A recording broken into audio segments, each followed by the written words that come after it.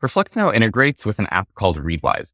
If you've never used Readwise before, it's a very cool tool that lets you save highlights and notes from your ebook readings, from articles you find online, maybe from saved or bookmarked tweets, and a bunch of other stuff.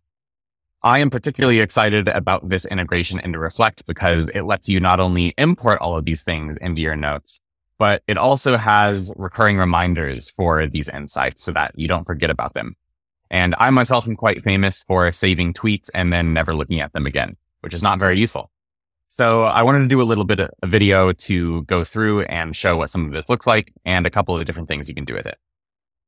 So to start with, create an account. You can do this on a trial. You can see for this demo video, I'm currently on a free trial plan. Go to Connect and Sync and import highlights. Up top here, you're going to see the apps that I already have connected. So it's just Kindle and Twitter. The Readwise reader comes automatically connected.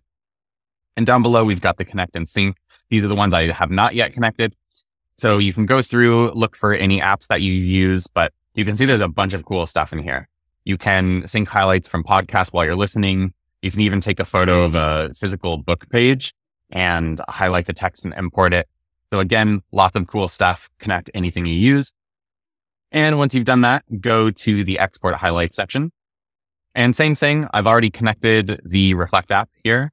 You'll see it in the top, but if you haven't connected it yet, it will appear down below with the others. And once you have given access, go to the configure page. And here, this is just where you're going to tell it what to move over to Reflect. So I've got my test graph selected for this demo video. If you want it to automatically export all future things you save, you can select this.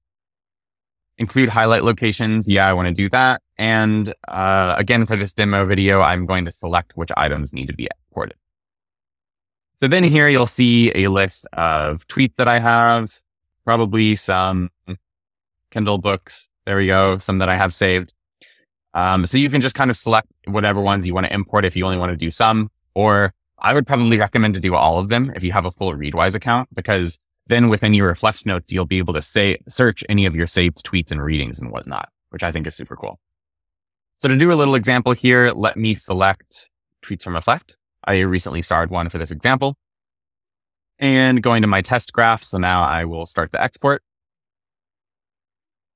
Cool. Exported 2 new highlights to one note. And I think I had already exported a Reflect one, so that's why it says 2. But going back over to my Reflect notes, perfect. See it here in my daily note. We will open this. And cool. It's got where it came from, Readwise. It's a tweet. It's got the URL. And oh, I misspoke earlier. It does have 2 tweets in here. So I guess I didn't import the other one previously. So now it will have a running thread of my highlights. So if I save any future highlights from Reflect, it will just add it to this highlight thread here. And so you can see how useful this is, where you not only have a database of everything you've saved, but then you can have these recurring reminders pop up that gives you the insights you've collected previously so that you don't ever forget what you've saved.